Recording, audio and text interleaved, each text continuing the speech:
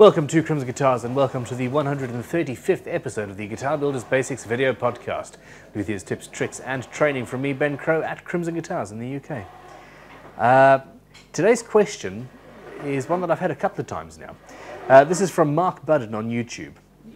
He says, "Hi Ben, how do you cut the headstock on a guitar with a fanned fretboard?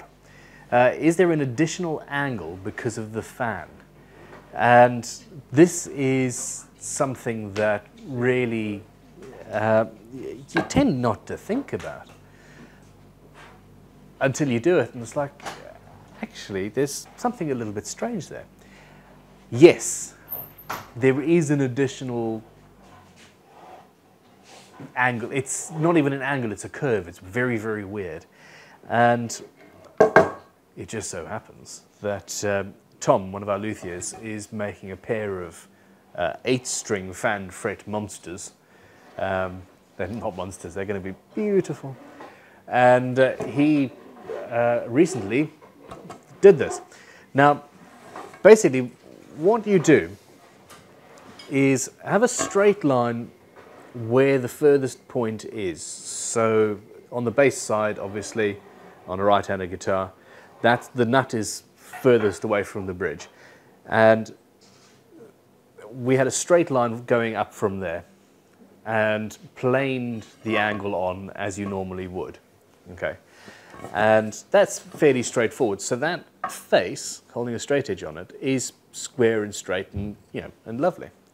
And what that does is it leaves you with a flat section behind the nut that you don't want to be flat or fat.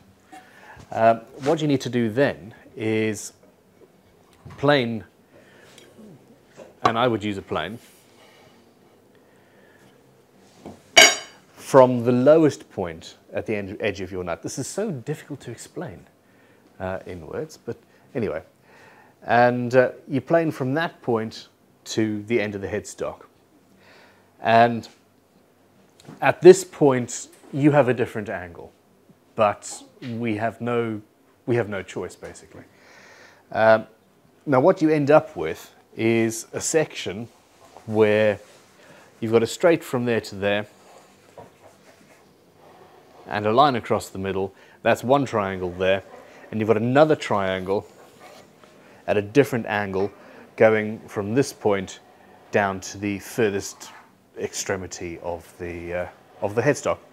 And then it is simply a case of rasping or filing or spoke shaving, which is what Tom used, that angle in.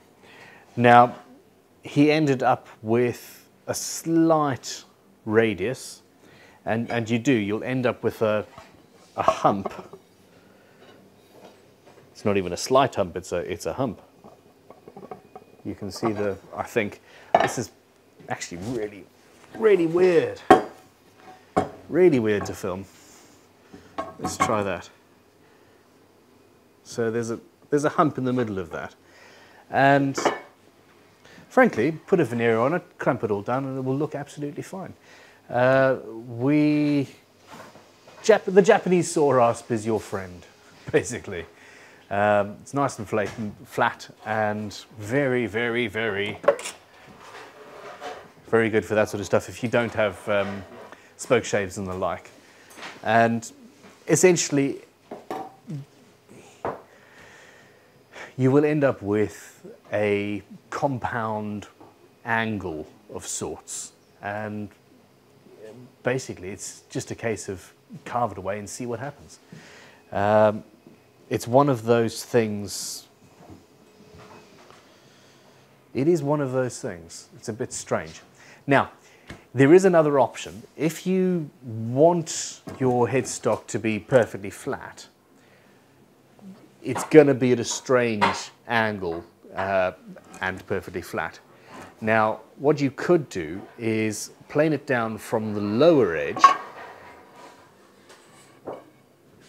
and basically keep that angle. Now, to do that will be very strange. You're going to end up with a high point at this side, and the whole headstock veneer is going to be angled. Anyhow, look, this is it's a strange thing, and I'm sure there are many, many, many different ways to do it. If you have built a fan fret instrument, how did you address this? What did you end up with? And please share in the comments below.